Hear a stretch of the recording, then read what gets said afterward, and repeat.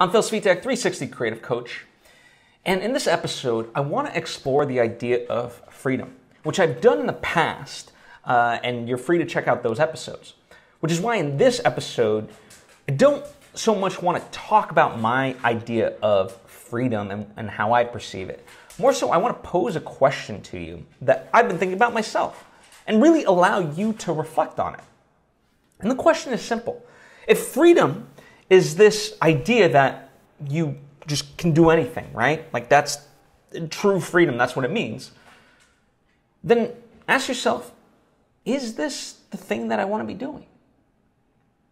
And the reason I ask that is because I don't think we give it enough thought. I think often we define freedom by what the forces we push against, as opposed to an ideal of what we would want, of how we would want to live life.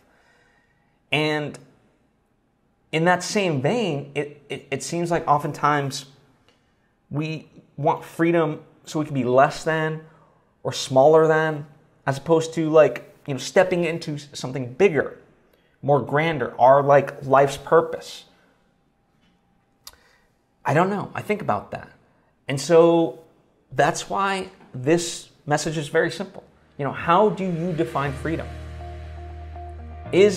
Is this the thing that you want to be doing?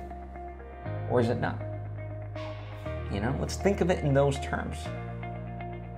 Or at least start to consider it that way.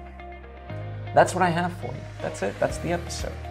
Now, what I would appreciate is if you wrote in the comments section what you come to think of this, as you reflect on it. Or hit me up on social media at Phil Svitek. I would love to hear your answers. Thank you. I appreciate you. I'll see you next time.